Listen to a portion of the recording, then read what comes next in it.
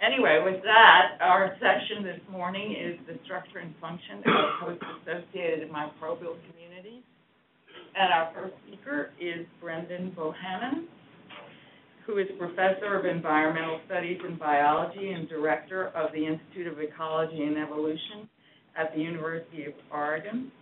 He is a founding member of the Microbial Ecology and Theory of Animals Center for Systems Biology, an NIH Center of Excellence focused on the application of ecological theory to host microbe systems, and the Biology and the Built Environment Center, which is a national center for the study of microbial ecology of buildings. He's been a member of the University of Oregon faculty since 2006, and we look forward to your talk. Thank you, Quinn. I want to thank David and the forum for the opportunity to talk today. It's a great honor to be here, especially for someone who, for some reason, still feels a little bit outside the microbiome community. So David has been slowly bringing me in over the last years. So what I'd like to talk about today is some recent work that we've done in applying concepts from general ecology to host-associated microbes. I'll talk a little bit about how plant and animal ecologists think about communities and how they assemble through time, and how we can use some of these ideas to inform how we study assembly of communities within hosts. So before I get into that, I want to give you a little bit of background about what my motivation is for this kind of work I want to talk about today. I'm getting some feedback here. Can you all hear me on the microphone? Good. So to me as an ecologist, one of the most amazing and fascinating things about the human microbiome is the variation that's present across individuals. And Marty Blazer gave a great example, a couple of wonderful examples of that sort of variation. This is a figure from one of the papers that he talked about yesterday from the Yasasenko paper. And what this shows is on the x-axis is a measure of community dissimilarity. The y-axis is comparisons of children against other members of their families, their communities. So monozygotic twins, dizygotic twins, siblings, mothers, fathers compared to different children. And what I take away from a diagram like this, and there are many now in the literature, is that there's an extraordinary amount of variation among individuals, even very closely related individuals that live in the same home. The microbes associated with me are very different than those of David, different those of my brother, and even my twin. And I find this amazing, this level of variation in communities across individuals. And to me, one of the most important questions to address is where all this variation comes from. And there's a couple of reasons why I think this is particularly interesting. So one is that it seems like answering this question is key to addressing many very important questions about host-associated microbes. It's key to understanding the relationship between microbial communities and health and disease. It's key to our ability to predict the dynamics of communities within hosts. And it's essential if we're going to develop strategies for managing or even restoring microbial communities within hosts, to understand why we all differ so much in our microbiome. And another reason why I think this is particularly fascinating is this is a fundamental ecological question. The ecologists of all stripes are interested in this question, plant, animal, microbial, otherwise. This is one of the big questions in ecology, is why we see such variation from place to place in the species that are present. And plant and animal ecologists in particular have been thinking about the sources of variation in communities for a very long time. So there's a number of us who've drawn on ideas from plant and animal ecology to help guide our studies of the variation in host-associated microbial communities, and that's what I want to talk about today. So my talk will have two parts. The first part, I want to give you kind of an introduction to the way plant and animal ecologists think about the drivers of community variation. So some of you, this will be a review, but I know this is a broad audience, so I want to make sure we're all on the same page about how ecologists think about community variation. And David alluded to some of those processes in his summary earlier. And in the second half of my talk, I want to give you an example of how I've been conducting experiments along with Karen Gilman in the zebrafish system that are inspired by ideas from plant and animal ecology. Hopefully that will spur some discussion about this approach. Okay? So there are many different processes that could drive variation of communities from place to place, across time, across hosts. And ecologists have organized these different processes in many different ways. David gave one breakdown, kind of historical versus stochastic versus deterministic. But this is the simplest way that I've seen in the literature. I think simple is good.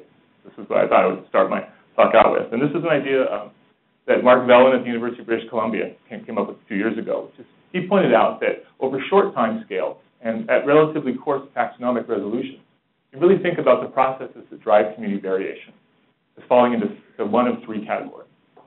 Either they're related to dispersal, what he calls ecological drift, or ecological selection. And what he means by this is that dispersal is just the movement of organisms across space. Drift is the stochastic loss of organisms and their replacement either from outside or from within a community. And ecological selection is the differential fitness among organisms. The fact that some organisms grow better in some places and others grow better in other places. And this third group of processes, ecological selection, is I think what most of us think about as driving community variation, at least within microbial communities. And so I think one of the biggest gifts that plant and animal ecology has made in microbial ecology is to make us think about the possible roles of dispersal and drift in driving the variation we see in microbial communities in many different environments, including possibly in hosts, as David mentioned earlier. So these are, for some of you, I'm sure these are just words. So let me give you some examples of how these different processes could drive community variation in microbial communities, and I'll get back to how, in just a moment, to how ecologists have tried to tease apart the relative contributions of these different kinds of processes. So let's start with a very simple kind of thought experiment. Imagine there's just 4 species in our imaginary world, depicted by these 4 colored shapes, that together they make up this gamish of possible colonists of a particular habitat, soil or ocean or host. And that given a new habitat, an island rising from the sea or a baby is born, you can think about how these processes might result in the assembly of communities across space. And one way that these processes can work is that environment can vary from place to place and act as a kind of filter. So that some organisms survive better in some places, others in other places. Right? So the environment acts as a kind of template that imposes structure on it. That's ecological selection by the environment. So ecological selection can also happen even if the environment doesn't vary from place to place. But if by chance certain organisms arrive in an environment first, then through positive and negative interactions, they can encourage or discourage a subsequent colonization by other types. This is also a kind of selection, but not by the environment, but by the community itself as it establishes over time. So 2 ways that selection can work. But selection is not the only process that could drive community variation. So think about how dispersal might drive community variation in a simple scenario like this.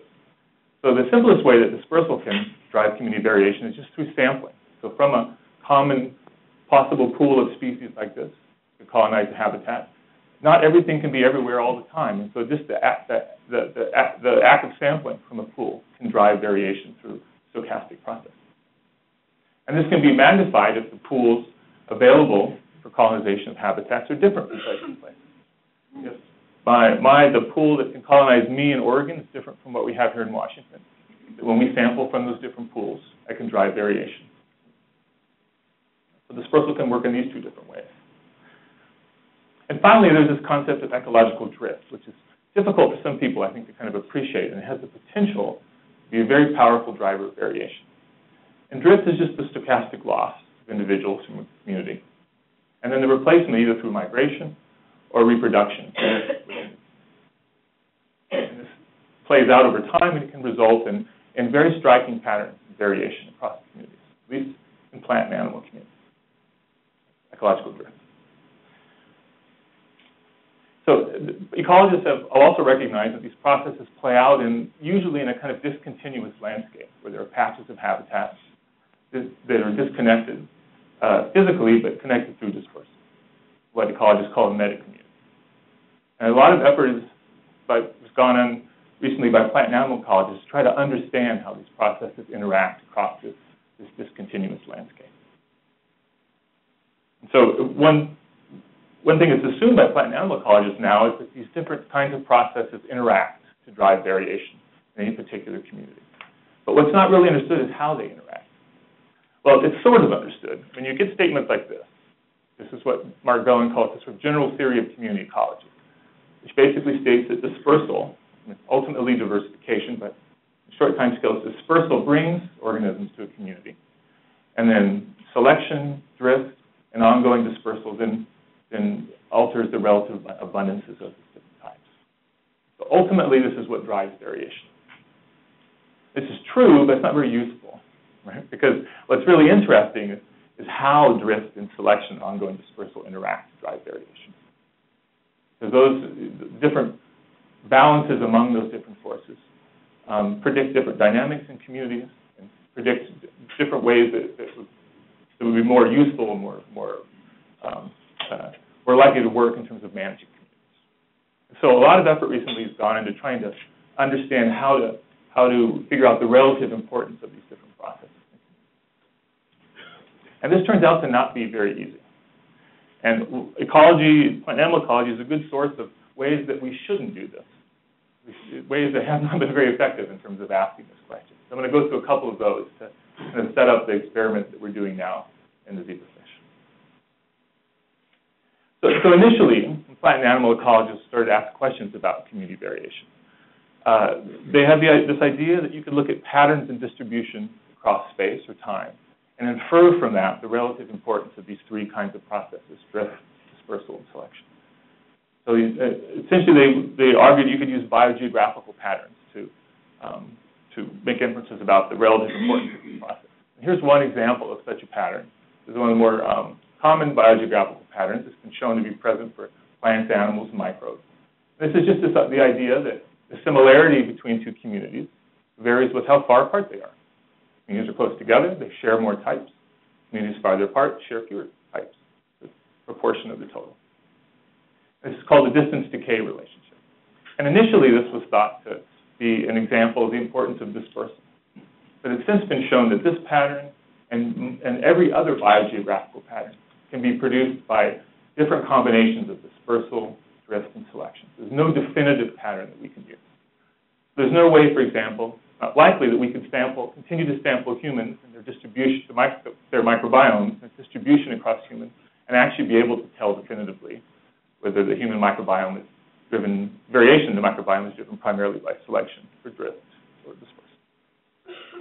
So more recently, ecologists have turned to trying to decompose these patterns in more detail for statistical rigor. So asking, for example, how much of this pattern is driven by changes in the environment across space. The fact that two places in space that are close together share more environmental characteristics than two that are farther apart. And to actually statistically decompose the amount of this relationship that can be explained by environment, by interactions between environment and geography, by geography. And microbial ecologists have done this as well. I've done some of this work myself. And this can give us some insight into the importance of current environmental conditions driving the variation in communities. But it's really inadequate because in most cases, there's a little bit of variation explained by the environment, somewhere between 20 and 30% for plants, animals, or microbes. A little bit even less explained by geography, usually 10 or 20%. And then most of the variation we see in communities is in this unexplained category, which could be drift, it could be aspects of the environment we haven't measured. And so this has really proven to be an inadequate way to try to get at the relative importance of these three kinds of processes. So what ecologists have turned to, plant and animal ecologists, in the last, 3 or 4 years, is starting to make a plea that what we need to do is to combine these approaches with rigorous manipulative experiments, which makes sense, right? And the most definitive way to separate these processes is to actually independently manipulate. But this has been really disheartening for plant and animal ecologists because these experiments are difficult to do for them, difficult logistically, difficult to do at the scales of space and time that are really necessary to tease apart these different processes. But this is one place where, as microbial ecologists, we have an advantage. We can actually do these sorts of experiments. Maybe we can't do them in humans, at least not ethically, but we can do them in other organisms. And that's what I want to talk about the rest of my talk today.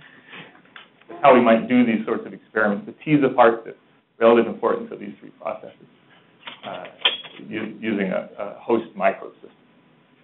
And the system I want to talk about is my current favorite model, my supermodel as I call it, the zebrafish. And I think Karen's introducing me to this supermodel. So Karen gave a great introduction yesterday to the advantages of the zebrafish as a model for studying host-associated microbes. And I want to just recap a few of the things that she said and why, for these questions in particular, a very powerful model system.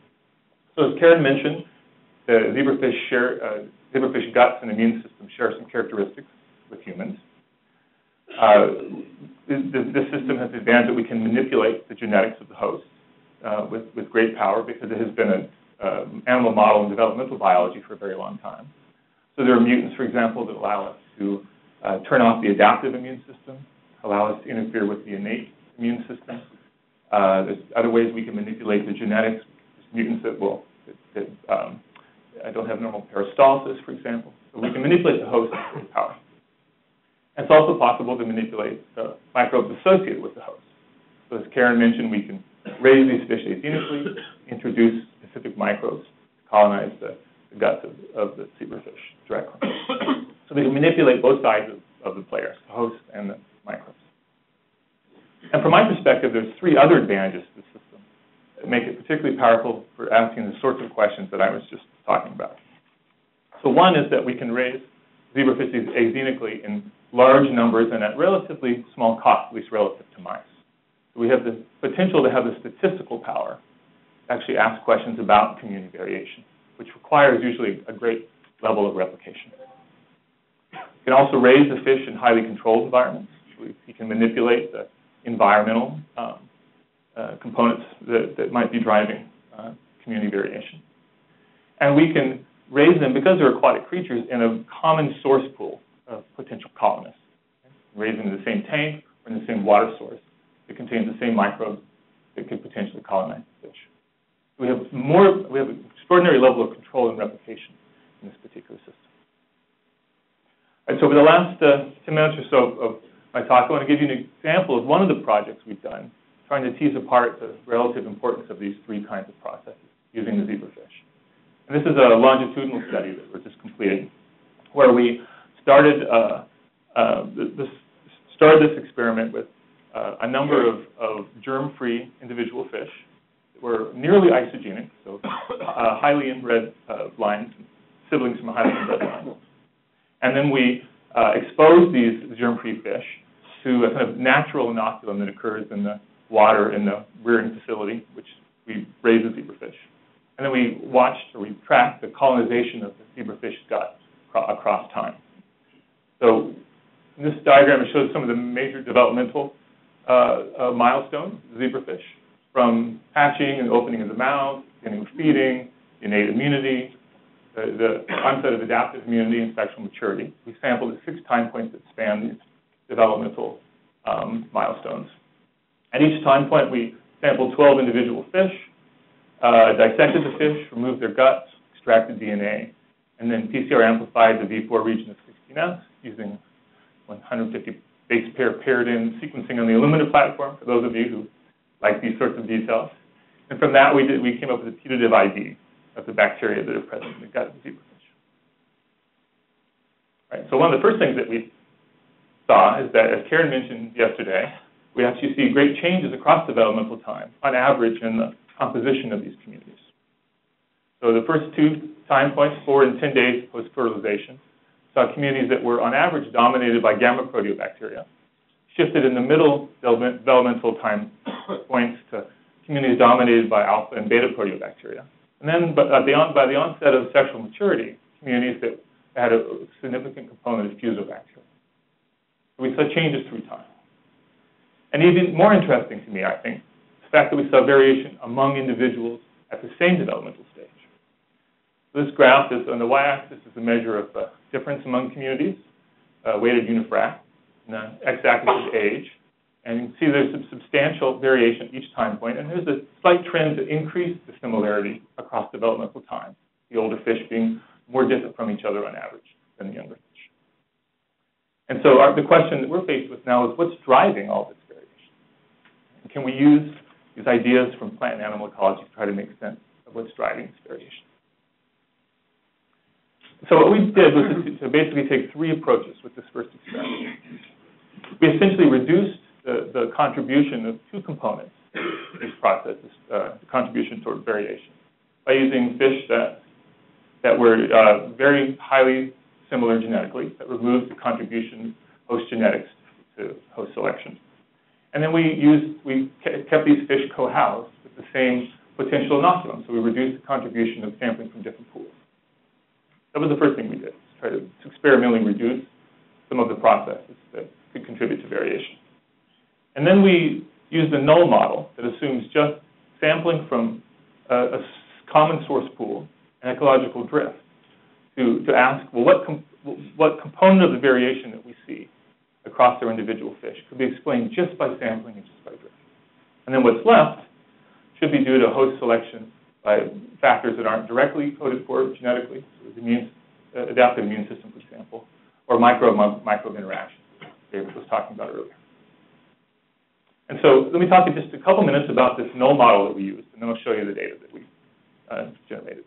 So we actually used two different null models, just because we didn't trust either one of these completely, so I wanted to see if we could confirm our results using two different approaches. And both of these null models assume just sampling from a common source pool and drift, no selection whatsoever.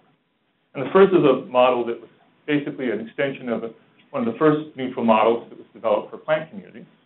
This was extended and adapted for microbes. And the second was a kind of classic neutral model that was developed by Jean-Paul Etienne, a theoretical ecologist in France. And these gave us similar results. I'm just going to talk about the results for the Sloan model on the left. And so what this model does, very briefly, is assume the local community, in this case a fish, that's being colonized by microbes from this common source pool. And the die is thrown at some time point, and an individual goes extinct in that fish. And then at some probability m, a migrant comes from outside. And probability 1 minus m, reproduction happens in the inside.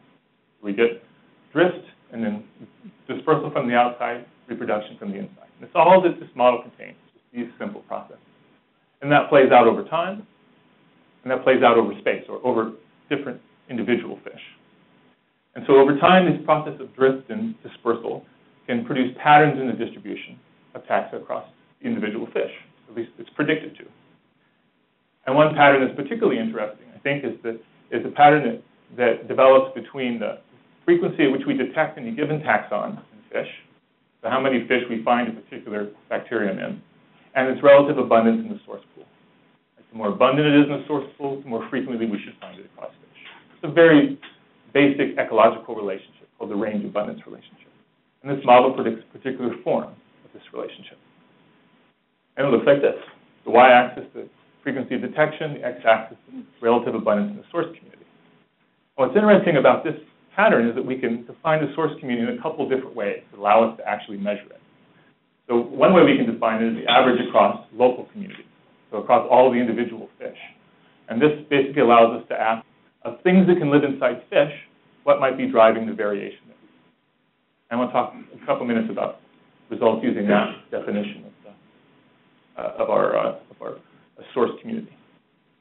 All right, so here's one example of us fitting our data just from the first time point to this model. And what we found, much to my surprise, is it explained what I think is an amazing amount of variation at this first time point. Over 80% of the variation could be explained by this very simple model. Each of these dots, again, is just a different OTU, a different taxon in the fish. It's frequency of detection and relative abundance. And the fit of this model doesn't definitively mean that these taxa have been assembled within the fish solely through dispersal and drift. But what it means is we can't tell. We can't distinguish their assembly from the null model. It's consistent with the idea that they could be assembled just through dispersal and drift. And so one of the things we can do with this model is ask, does the fit of this model change through developmental time? We found that it did. This is a graph of the fit of the model, variation explained over age of the fish. And we see this initially that the model explained a great deal of variation that dropped between days 4 and day 10, rose a little bit, and then declined over time, fish maturing. So one way to interpret this is that the strength of selection relative to the strength of dispersal and drift increased over time between age 4 and 10, increased or decreased slightly, and then increased again over time. And we're repeating this experiment now to see this pattern is robust. But it's tempting to imagine that what we're seeing here could be driven by the developmental milestones occurring as we sample these fish. Onset of the innate immune system, for example, adaptive immunity, sexual maturity. So another thing we can do with this model is we can look at the outliers, things that don't fit the model well. And these are actually, I think, the most informative aspects of this approach. So the outliers that lie above the line significantly should be taxa that are positively selected, that the hosts are selecting irregardless of their relative abundance in the source community. Those below the line are taxa that should be negatively selected. The hosts are selecting against despite their commonness in the source community. And things that are strongly below this, the very different and below the model, are kind of local invasions, essentially of pathogens. We can use the model to try to putatively identify these different groups. Here's an example of how we did that. So you can see there's an example here of a putative OTU number 70 that was being positively selected by the fish at day 28. Example of 5 different taxa that are being negatively selected by the fish at day 28. And what we can do with this now is this is an hypothesis, right, that we can then test by trying to culture these individual microbes and then reintroducing them to the fish to see if they are indeed negatively or positively selected.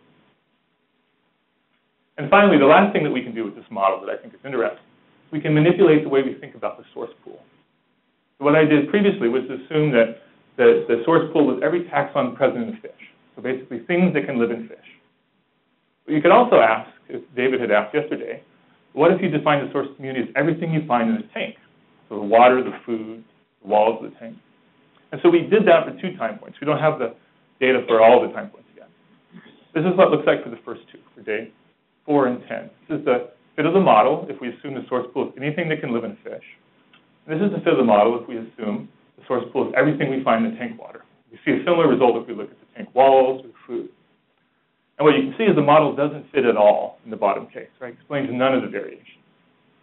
So what that tells us is that relative to the inside of the fish, the outside of the fish is very different. There's strong selection. No evidence for dispersal or drift in determining what lives in a fish. But then among fish, what determines a variation among fish is a mix of drift, dispersal, and some selection. And we can now start to take this apart experimentally by asking, specifically what's driving this balance between drift, dispersal, and selection among fish. So where we're going next with this, and I'm just a few minutes here, is in the long term what we'd like to do is relax our control on host genetic diversity and on the variation of the source pools across space. And the near term, what we are doing right now is trying to better understand the nature of this unexplained variance, likely driven by selection due to host factors that aren't directly coded for genetically and micro-microbe interactions. And we're doing this by repeating this experiment using a RAG1 mutant of the zebrafish that is a defective adaptive immune system. We've been also trying to do this with a mutant MIDE88 that has a defective innate immune system to see if we get similar patterns when we fit the model to the data. And then for the last component of selection, micro-microbe interactions, doing a series of experiments where we alter the sequence in which we expose the fish to particular colonies, see if we have the kind of priority effects that David was talking about earlier. All right, we should talk about that in more detail, but I'm just about out of time. So what I'd like to do is just thank you all for your attention. Thank Karen, who's inspired me to do this work more than anyone else, and our colleague John Rawls at Duke University, members of the Meta Center that Karen introduced yesterday, graduate students responsible for the work that I just talked about, generosity of National Institutes of Health, the Meta Center, and my new favorite supermodel. And I'm happy to take questions. So while our second speaker is getting his slides ready, are any clarifying questions for Dr. Brennan? For Brennan? Yes. Margaret. So Brendan, that was a wonderful talk. I just have a question about the variation. So you say that it goes gamma, alpha, beta, and Fusobacterium. That's right. Through the life history. That's what we've seen on average. Yeah. So and so you get this variation, and I'm unclear as to whether or not the variation of zebrafish is at that higher taxonomic level, because in mammals there's not so much variation, as I understand it, at the higher taxonomic levels, but it rather occurs at the lower taxonomic levels. And so could you address that? I mean, is this variation that you were talking about later in your talk more at the level of the 97% OTU? Yeah, that's a great question. Sorry I wasn't clear about that. You're exactly right. So the variation that we were fitting in the model is variation at the OTU level. And we varied our definition of OTUs, but the data I presented was for 97%. Yeah. And so in that regard, are the gamma, alpha, beta, fuso, does that vary quite a bit? It seemed like when you were talking about that also varied quite a bit, unlike mammals. Is that true? Yeah, it does. I mean, not the degree to which and Karen, correct me here if I'm wrong, the degree to which the OTUs do, but not every individual had the same progression at the level of classophyla. Is that right? And there was, yeah, I mean, the fecal bacteria, I remember that was quite striking across the individual. Yeah. We'll have time for some more questions. Hopefully, yes.